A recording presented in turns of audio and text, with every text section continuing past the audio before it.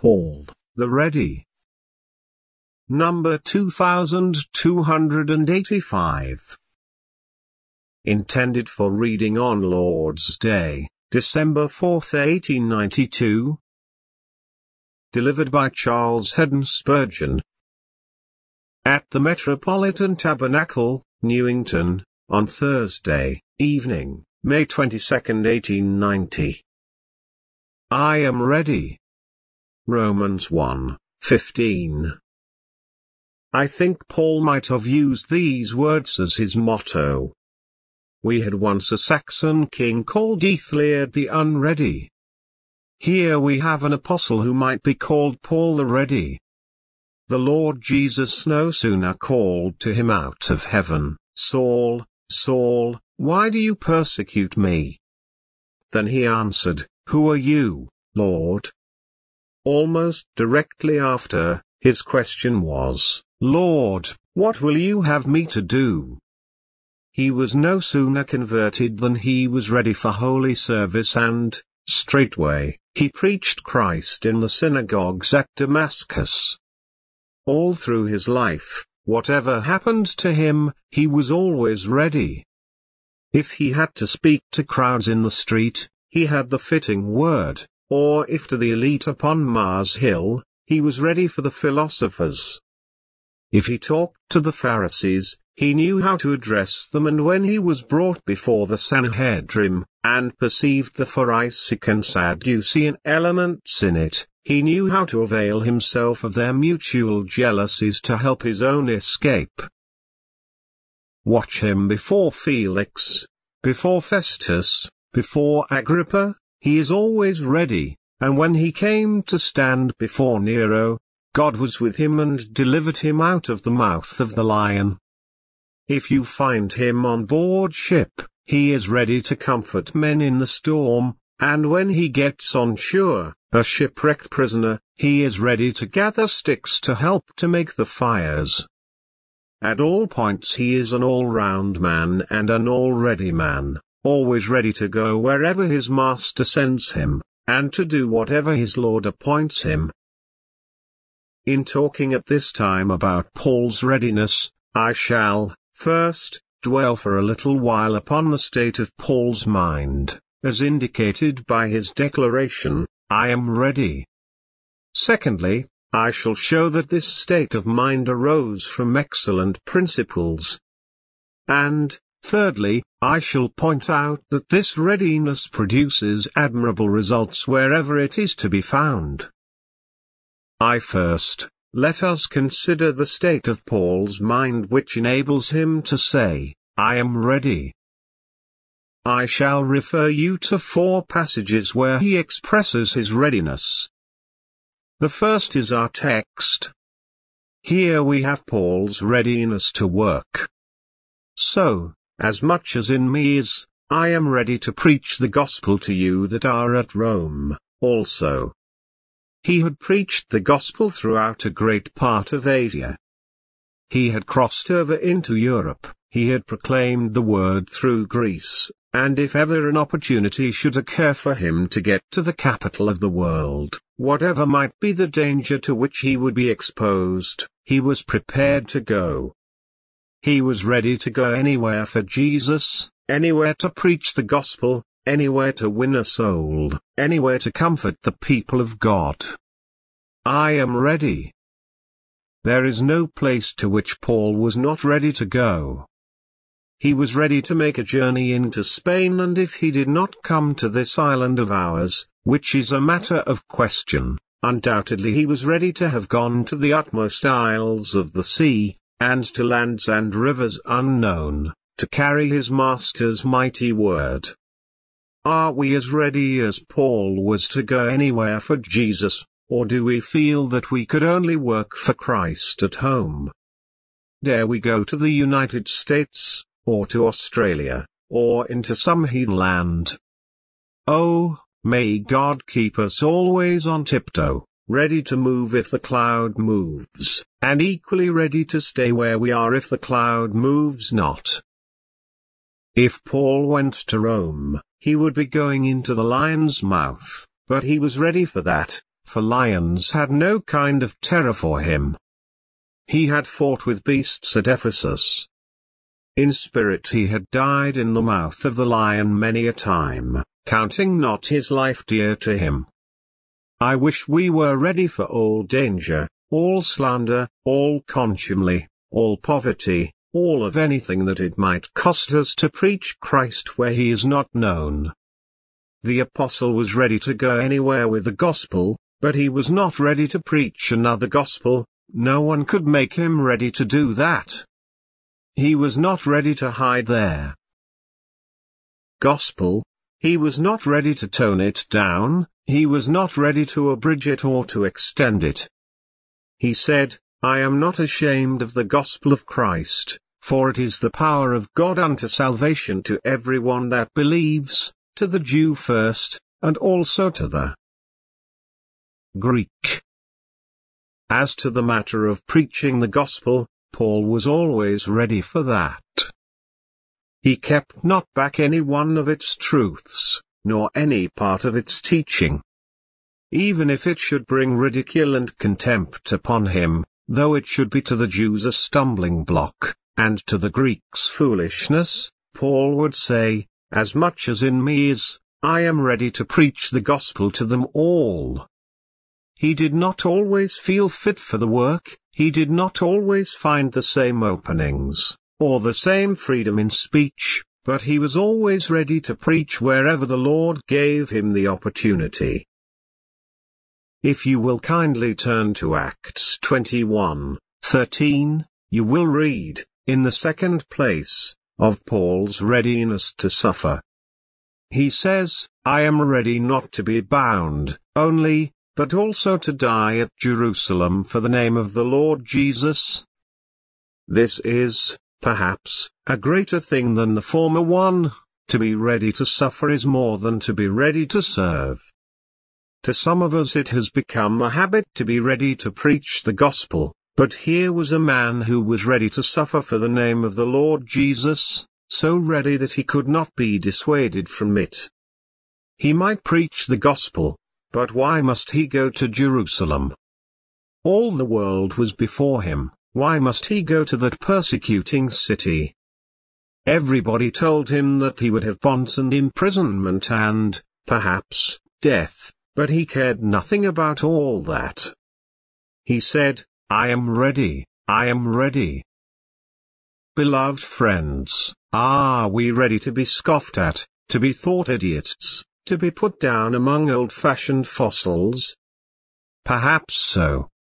Are we ready, if we should be required to do so, to lose friends for Christ's sake, to have the cold shoulder for Christ's sake? Perhaps so. Are we also ready, if it is the Lord's will, to go home, to be carried upstairs and to lie there for the next 3 months? Are we as ready as that poor woman who said, the Lord said to me, Betty, mind the house, look after the children, and I did it. By and by, he said, Betty, go upstairs, and cough 12 months. Shall I not do that, also, and not complain, for it is all that I can do? I am ready. Do you remember what is on the seal of the American Baptist Missionary Society? An ox with a plow on one side and a halter on the other, ready for either, ready to serve, or ready to suffer. You have not come to the highest style of readiness till you are ready for whatever the will of God may appoint for you. Unreadiness from this point of view is very common, but it shows unsubdued human nature. It is a relic of rebellion, for when we are fully sanctified, when every thought is brought into subjection to the mind of God, then the cry is not, as I will, but, as you will.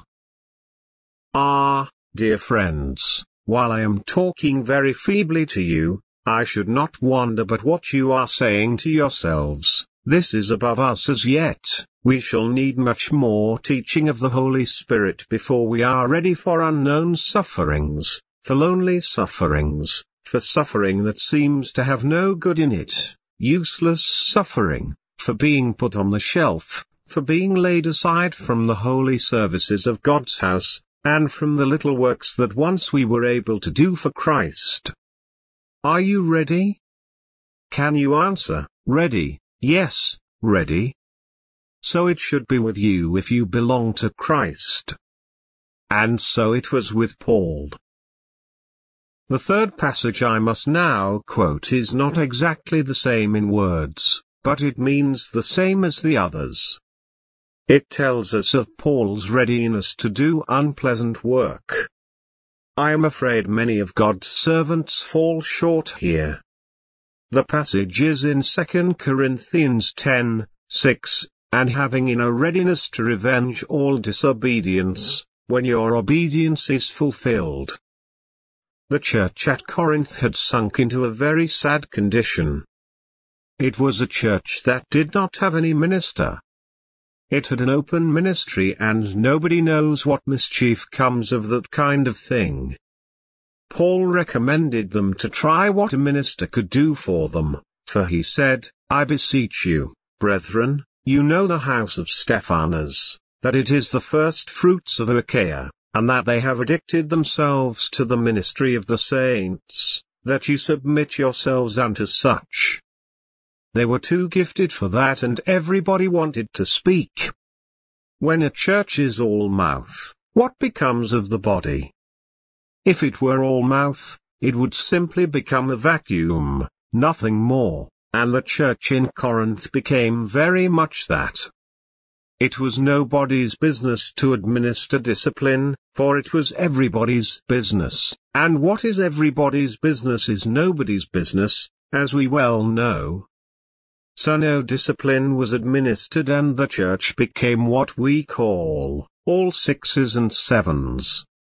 It stands in the scriptures forever as a warning against that method of church government, or, rather, of no church government at all.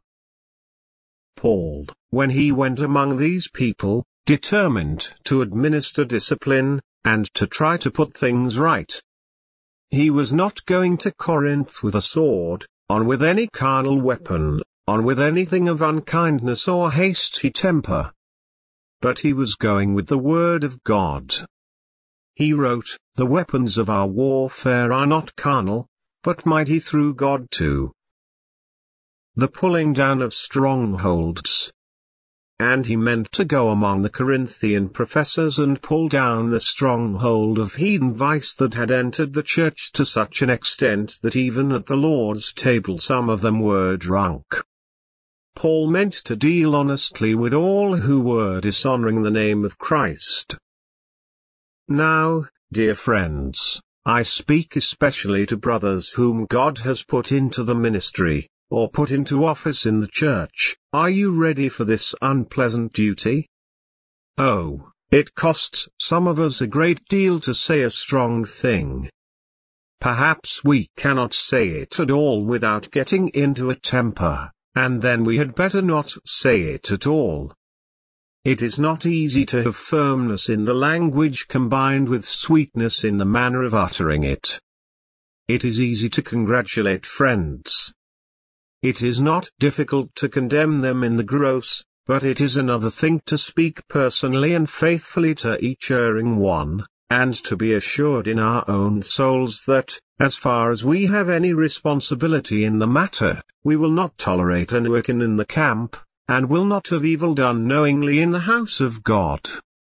It should be our endeavor, as God has made us overseers, not to overlook things that are evil, but really to oversee everything that is committed to our charge, and to try to set right whatever is wrong. Is it not the case with you who are private members of churches? Do you not, sometimes, find it difficult to rebuke sin? Even profane swearing will come under the notice of many Christian people without a word of rebuke from them. They say they thought it best to hold their tongue. You mean you thought it easiest for yourselves. Sometimes known wickedness comes before the eyes of Christians and they excuse themselves, and say, we did not like to interfere. Perhaps they were too gentle, you say.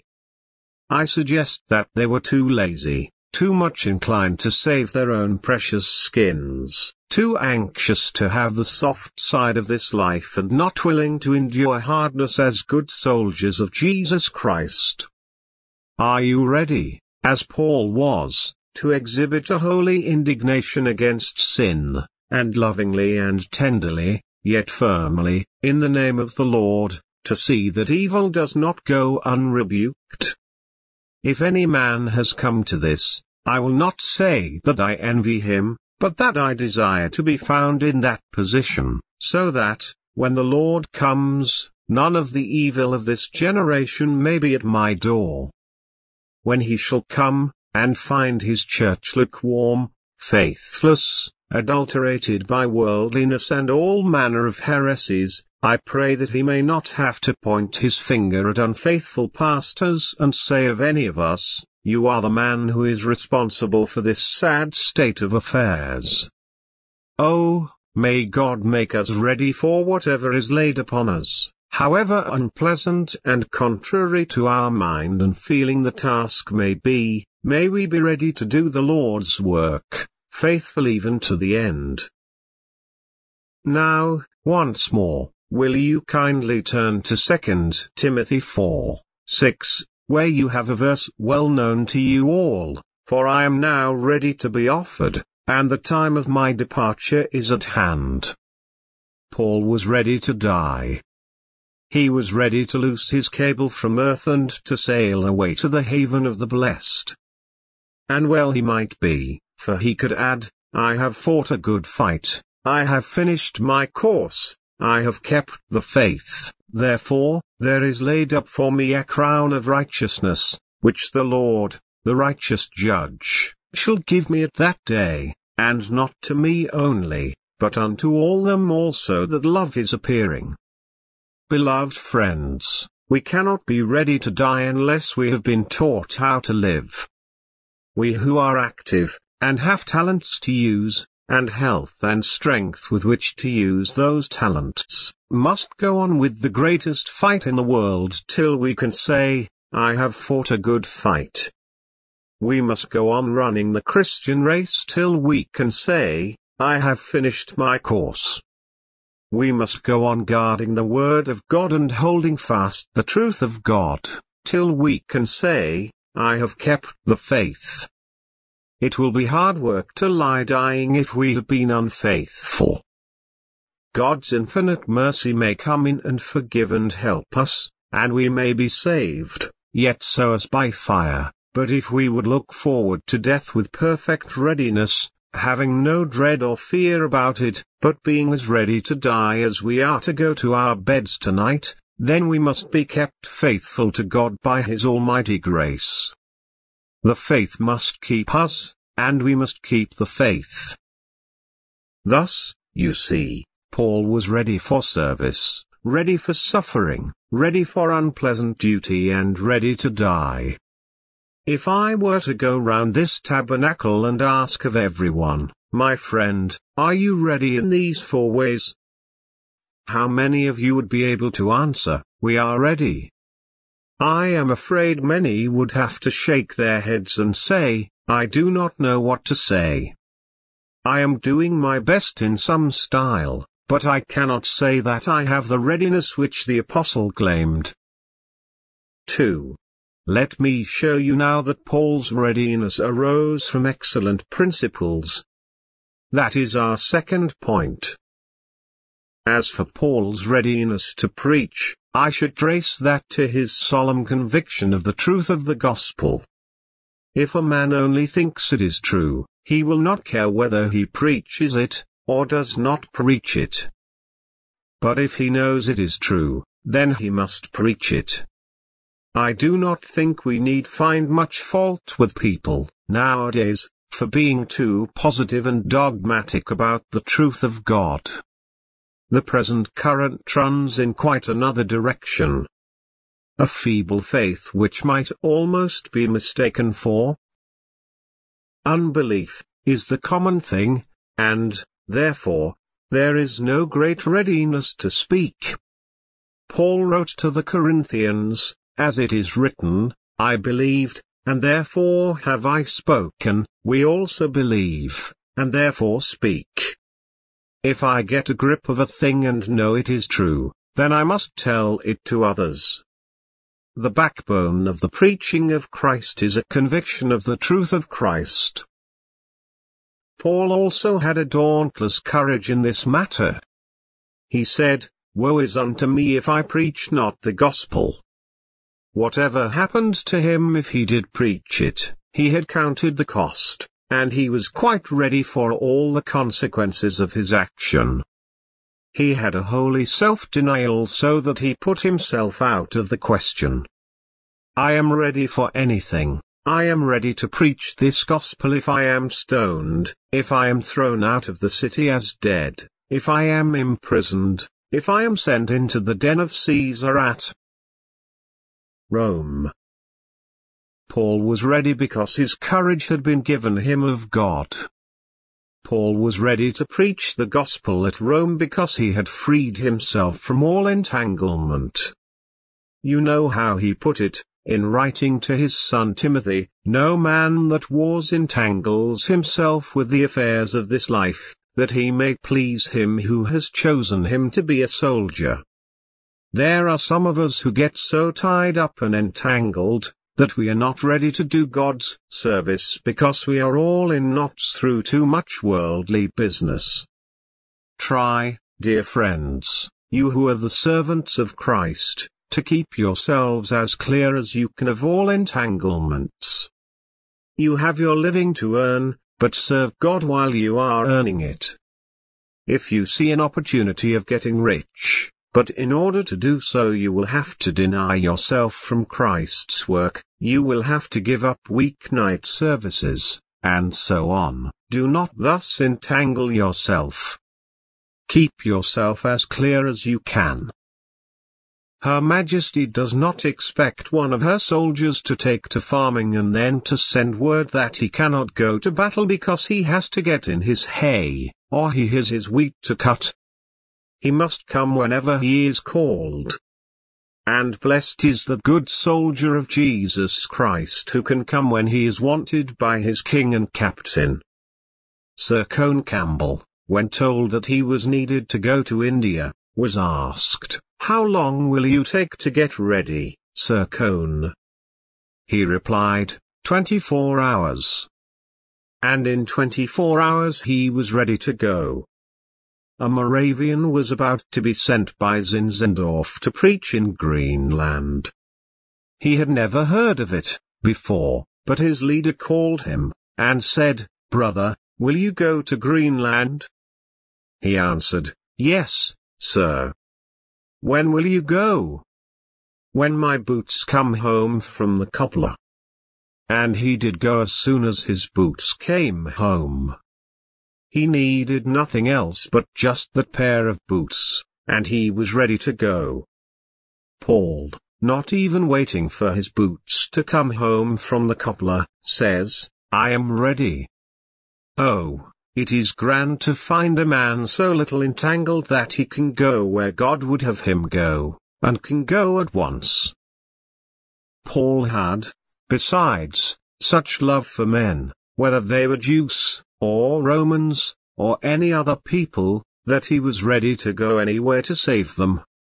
He also had such zeal for God that it was a happiness for him to think of going to the furthest region if he might but preach Christ where he was not known, not building on another man's foundation, but laying the first stone of the edifice himself.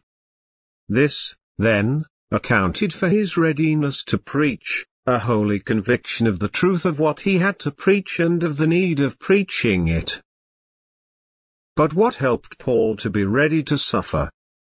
Some here will have to suffer for Jesus Christ's sake, though they may never be called to preach. Well, I should say, dear friends, first, that Paul was completely consecrated to the Lord.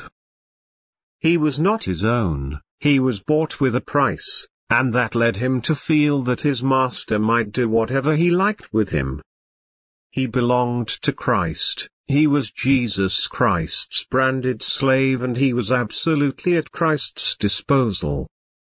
Moreover, he had such trust in his Lord that he felt, whatever he does with me, it will be good and kind, and, therefore, I will make no conditions, I will have no reserve from him. It is the Lord, let him do what seems good to him. He had resolved to serve his Lord, and, therefore, if he had to be bound, or to die, he would not shrink back. He could have sung, as we sometimes sing, but he could carry it out better than we do. Through floods and flames, if Jesus leads, I'll follow where he goes. A wholehearted consecration, a childlike confidence, a deep-toned submission, these will make us ready for suffering, whatever it may be. But how did Paul prepare himself to be ready to exercise discipline? That is, to me, the ugliest point of all. How could he bring himself to be able to do that? I think it was because he had not received his gospel from men, nor by men, and he had learned not to depend upon men, nor to look for their approval as the support of his life.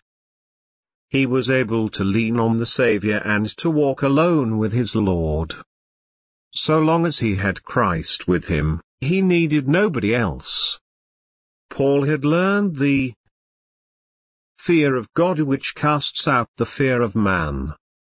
Who are you, that you should be afraid of a man that shall die, and of the Son of Man which shall be made as grass, and forget the Lord, your Maker? Remembering man leads to the forgetting of God.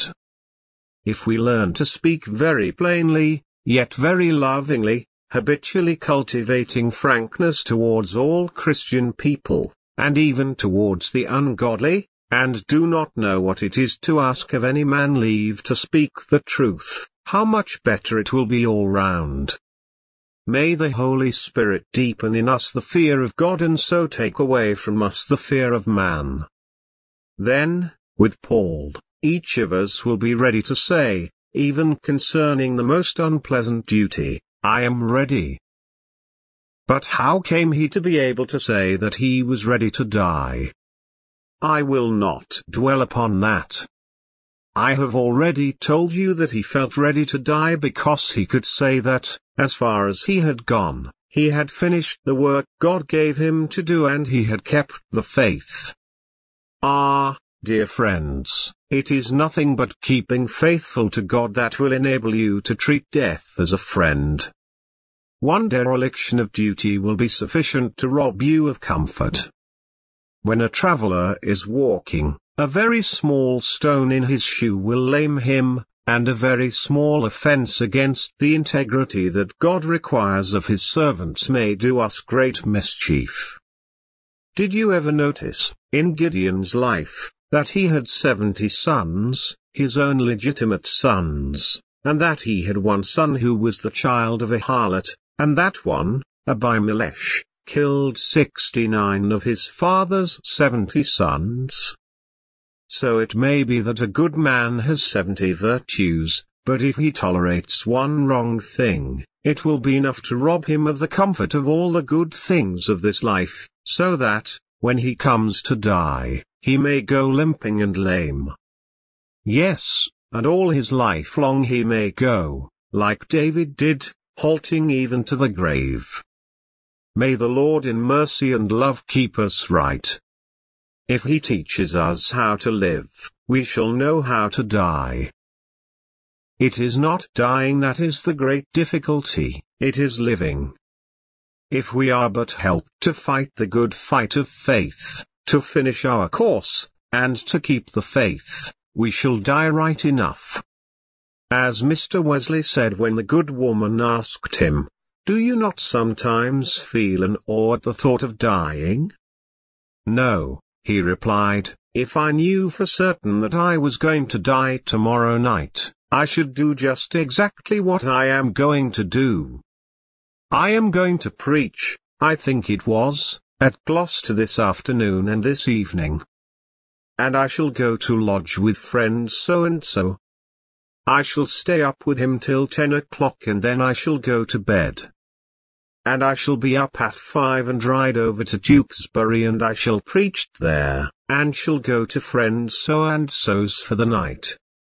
And I shall go to bed at 10 o'clock and whether I live or not, it does not matter at all to me, for if I die, I shall wake up in glory.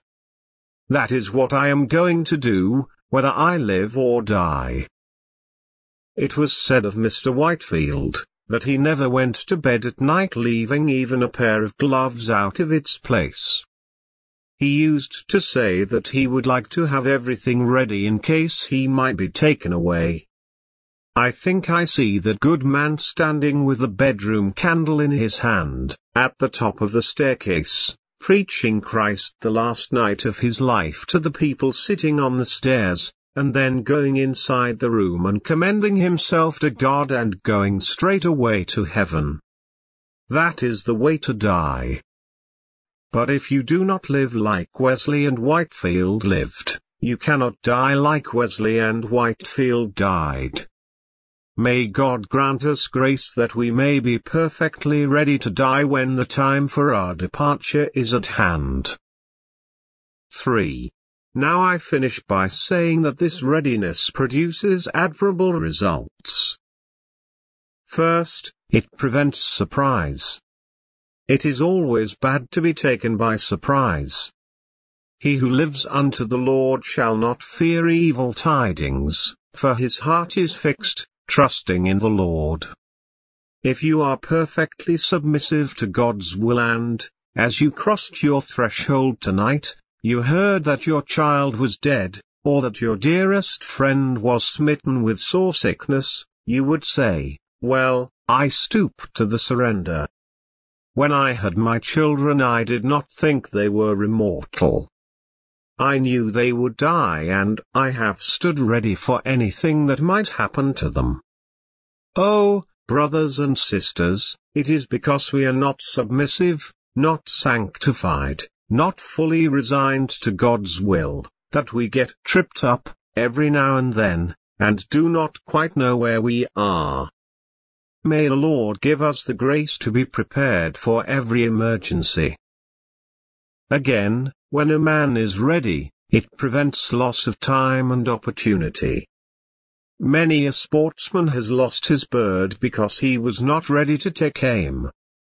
Many a fisherman has lost his fish because he has not been ready to grasp his rod and put the line into the stream. Many a preacher has, no doubt, missed the mark because when he might have said a word for Christ, he was not ready to say it. Have you not often gone home and said to yourself, now I remember what I ought to have said? That man made an observation and I could not tell, at the moment, what to reply to it. I now know what I should have said.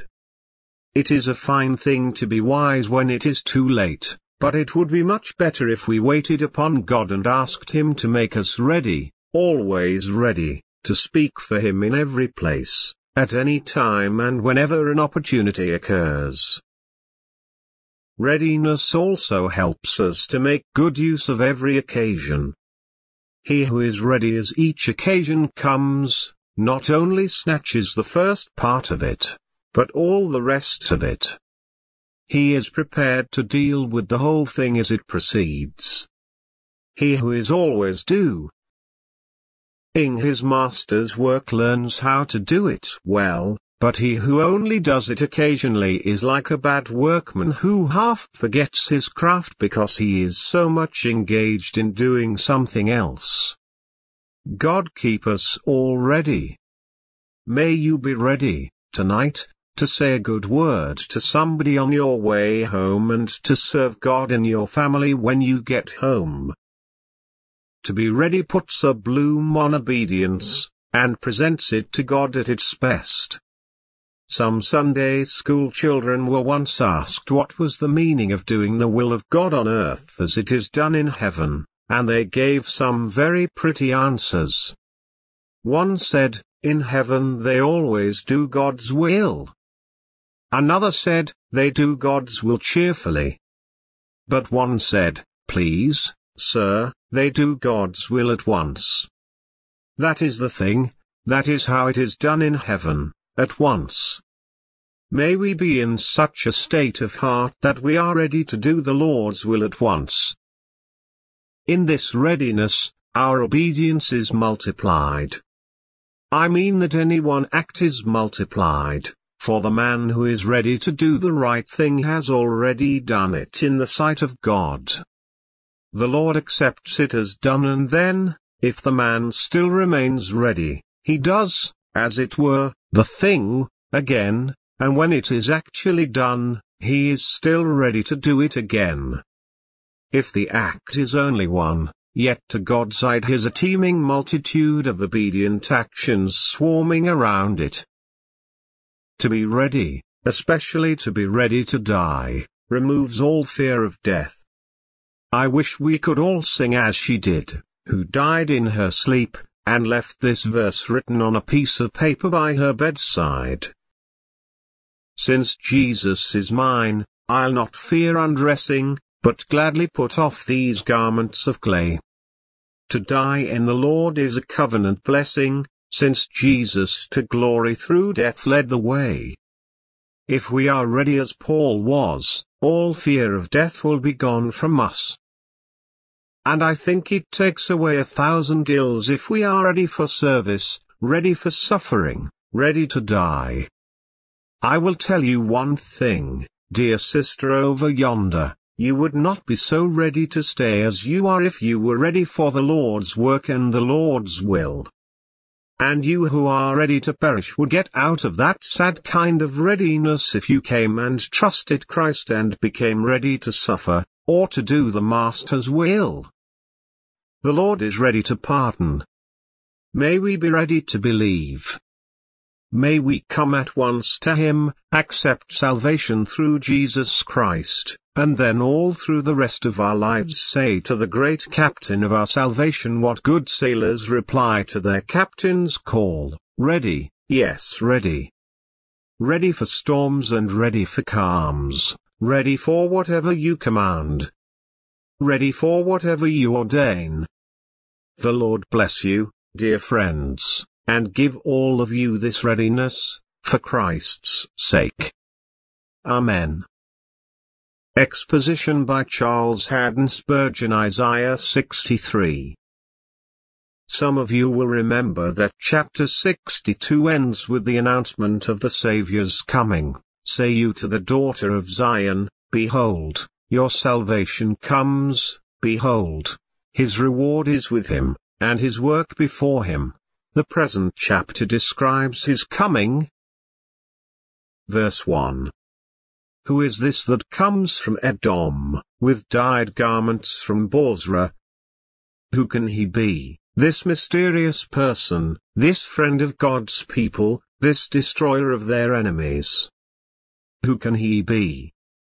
Who is this that comes from Edom, all his raiment stained with blood, to the slave proclaiming freedom, bringing and bestowing good, glorious in the garb he wears, glorious in the spoils he bears? 1. This that is glorious in his apparel, travelling in the greatness of his strength. I that speak in righteousness, mighty to save.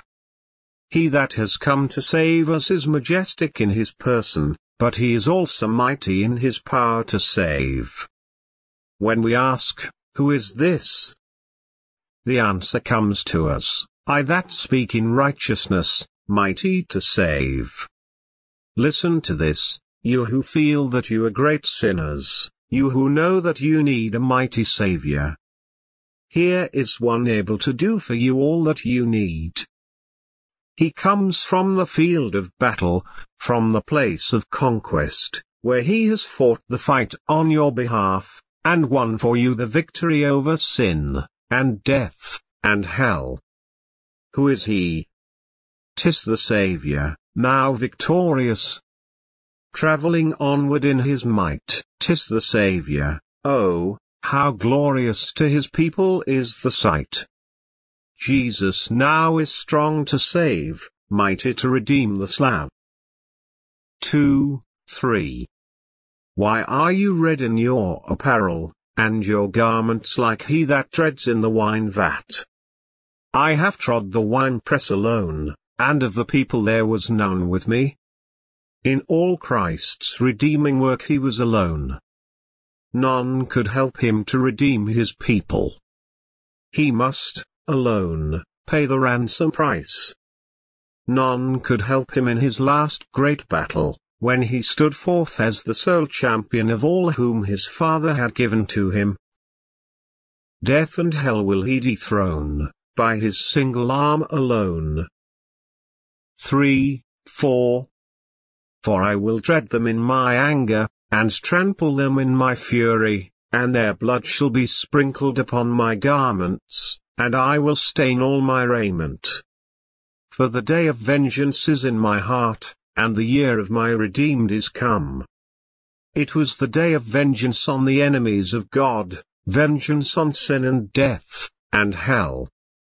And it was the year of redemption for the great host of believers in Christ, for whom his garments were dyed in his own most precious blood.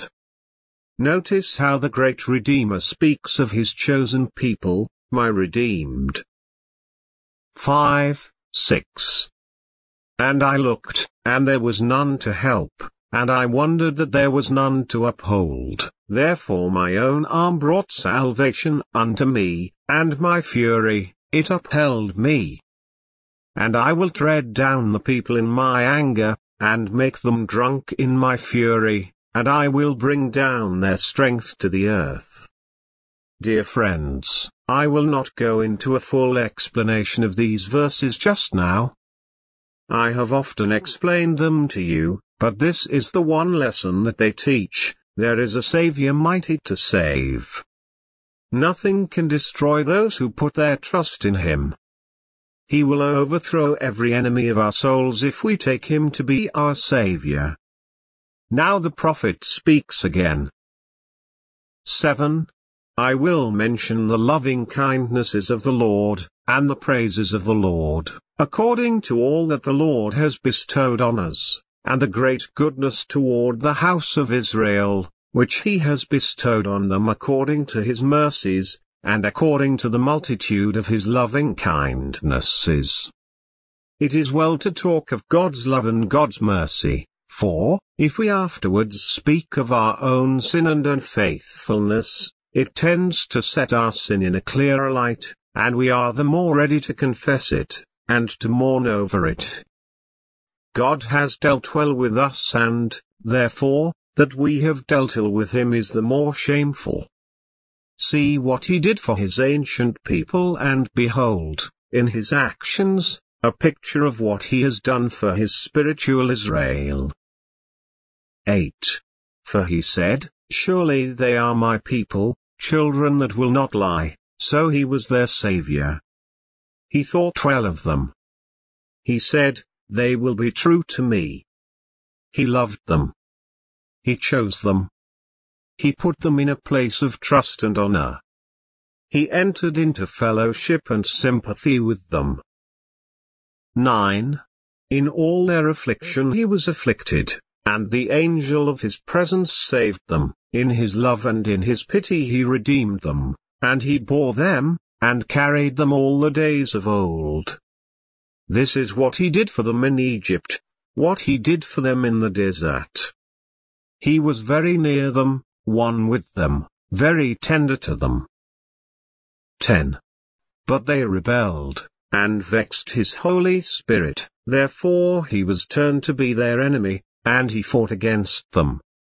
Hear this, you people of God. This is what God will do to you if you rebel against him and vex his Holy Spirit. He will turn to be your enemy and will fight against you. If God's people will not yield to his love and his pity, they must suffer from his hand and his rod. 11. He remembered the days of old, Moses, and his people, saying, where is he that brought them up out of the sea with the shepherd of his flock? Where is he that put his Holy Spirit within them? God begins to think of the past, and of what he did for his people in the days of old. 12:14. That led them by the right hand of Moses with his glorious arm, dividing the water before them, to make himself an everlasting name. That led them through the deep, as an horse in the wilderness, that they should not stumble. As a beast goes down into the valley, the Spirit of the Lord causes him to rest, so did you lead your people, to make yourself a glorious name. See what God did for his people in his tenderness and loving kindness. Is it not strange that, after that, they rebelled against him? 15. Look down from heaven, and behold from the habitation of your holiness and of your glory, where is your zeal and your strength, the sounding of your heart and of your mercies toward me? Are they restrained? If you are in trouble tonight, if you have lost the light of God's countenance, here are words for you to use in prayer to God. 16. Doubtless you are our Father, though Abraham is ignorant of us, and Israel acknowledge us not. You, O Lord, are our Father, our Redeemer, your name is from everlasting. Get a hold of this great truth of God, believer. Say, God is my Father. He is still my Father, and, though he smites me, though he frowns upon me, I will not let him go. I will still plead his dear Son's name and wait for his mercy, trusting in his grace. 17:19. O Lord, why have you made us to err from your ways, and hardened our heart from your fear? Return for your servants' sake, the tribes of your inheritance. The people of your holiness have possessed it but a little while, our adversaries have trod down your sanctuary. We are yours, you never bore rule over them, they were not called by your name.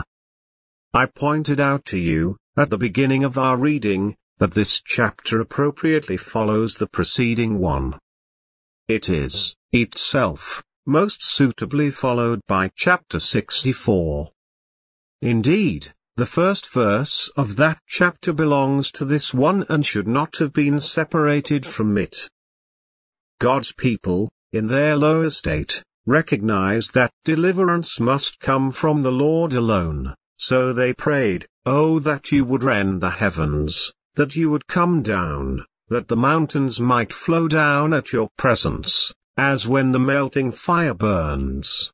The fire causes the waters to boil, to make your name known to your adversaries, that the nations may tremble at your presence." God bless the reading of his word and give us his presence during the whole of the service, for Christ's sake. Amen.